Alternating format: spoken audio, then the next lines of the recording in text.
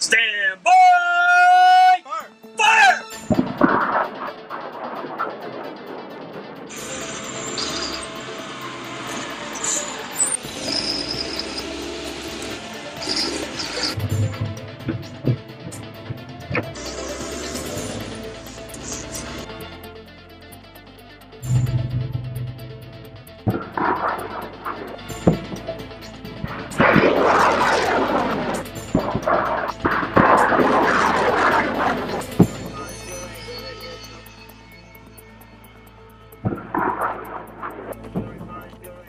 Our exercise here was GLMRS live fire event. We have the Mike 3-1 Alpha 1. It's a guided precision munition. We came out here, we had 12 of them to expend for the fiscal year, so we conducted a battalion fire ex. What we got out of this today, we actually managed to fire 12 rounds, and with each round we had a different gunner and a different chief in the launcher. So we managed to train 12 different launcher crews within the battalion, as well as 2 different battery fire direction centers and a battalion fire direction center. Fire mission! Fire mission!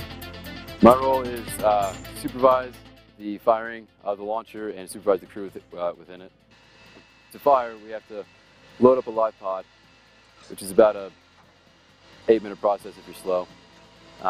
Then we load up into the cab, get comm checks with FDC, make sure our decoms are up and our voice checks are up, punch out to the foxtrot point, and stand by for a mission there. Once we get it, process it either digitally or through voice communications. Make sure it's safe and within the tolerances. And once it's good, we'll just wait for the fire command. Once you get that, flip the switch and send the rocket downrange.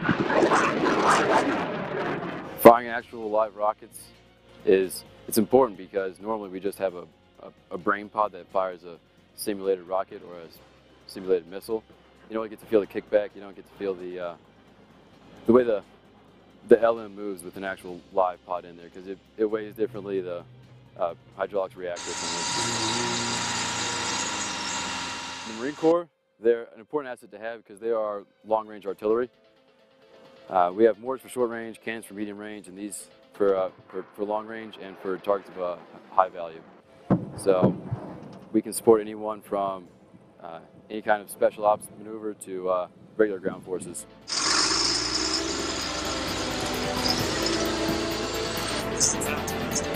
Hey, I love to see people.